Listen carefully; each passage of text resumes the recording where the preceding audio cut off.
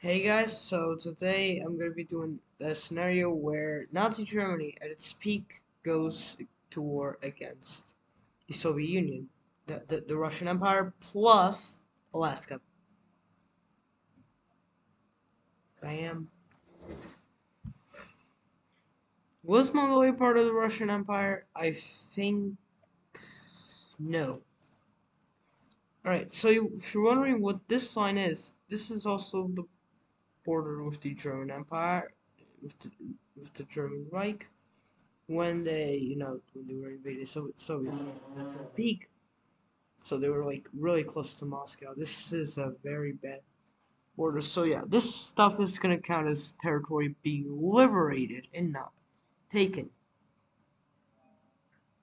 Except for of course, dude, man. Except for of course Finland. Finland still counts as territory being taken. You know that, and also they never took this. So never took St. Petersburg. So yeah, we have fighting beginning. Oh wait, I forgot.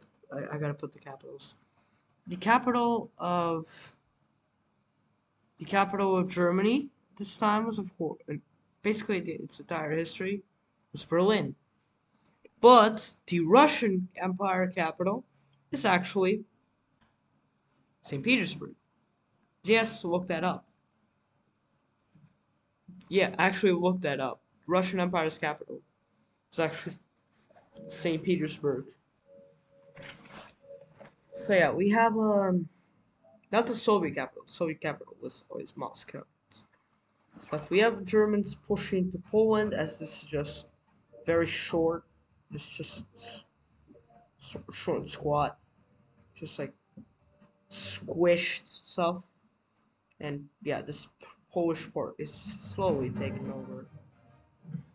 But it's not really integrated to Germany. Eventually, we have the taking of Poland being done. The Battle of Vilnius is a major battle for Germany, as the Russians can't really hold on to all this. And we're actually going to be using historical military capacities.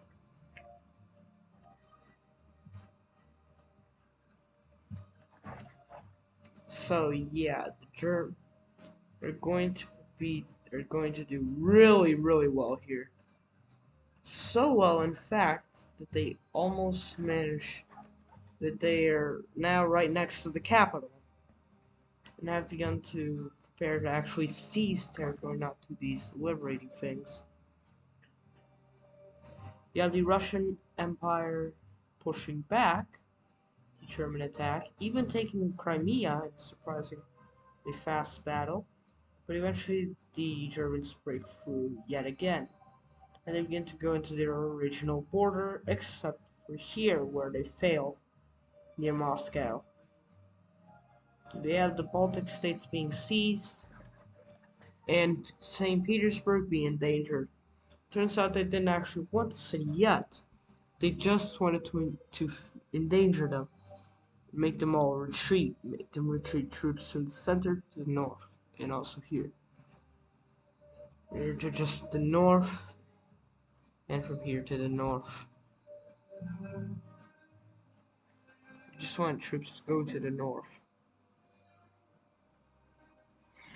And it succeeded, and they even managed to make an encirclement of Russian soldiers.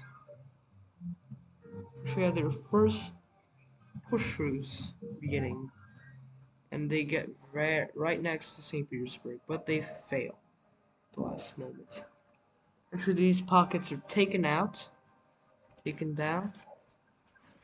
the Russian Empire begins to collapse yet again. But it's still standing. Troops begin to retreat. Some troops try to retreat back to the south, but yeah, the Caucasian region is quickly seized before this, because there's not much manpower here. That's a lot of oil. That's a lot of oil. But Moscow is still very far.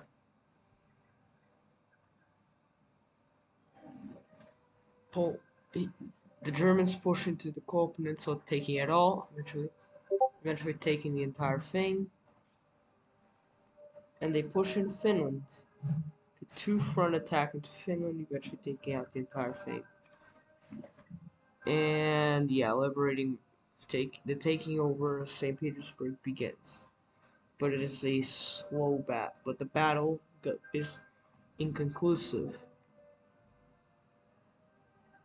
You have the Germans crossing and nearing Moscow, but eventually they get stuck in a standstill.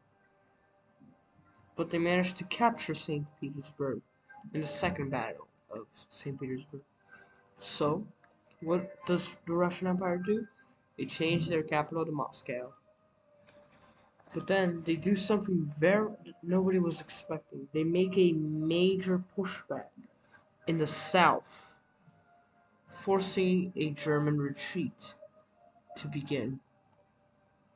But they still managed to keep St. Petersburg in firm German hands. In fact, it's so bad that the Russians actually managed to cross into Norway. Yeah, they crossed into German Norway. That's how bad it actually is.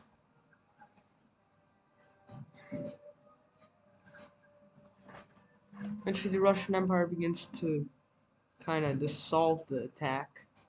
They even take Estonia back and parts of Latvia, and they destroy the German front.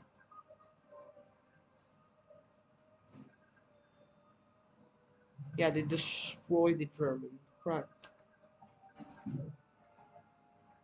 They even take back this and this. So now it's going horribly for Germany. Germany is further pushed back until they retreat to the main border. The Russian Empire attempts a small incursion into German territory, into East Prussia, but fail. And Germany redoes their initial attack. This time going at a full momentum. The Russians retreat to this border and just stop. Wait. The Germans take stuff over quickly. The third battle of St. Petersburg is the fourth battle of St. Petersburg actually is quite a fast one. Is actually quite fast. The Russian invasion of Norway is stopped and countered. Full-on counter. The Russian Empire eventually surrenders to Germany, leading to a German victory. The Germans take this stuff as a peace treaty. They take this. The first part of the peace treaty says, let's take this territory in Finland. So they do that, including St. Petersburg, which is pretty bad because that was the pre-wartime capital. So that sucks. But then they're bullied even further. They lose their entire Caucasus region, which is most of its oil,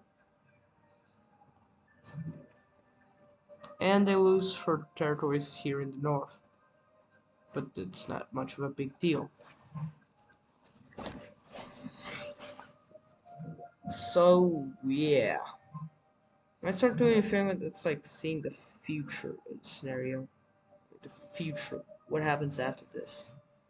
But yeah, not this episode. So yeah, I hope you enjoyed. Next episode, I'm not gonna show it.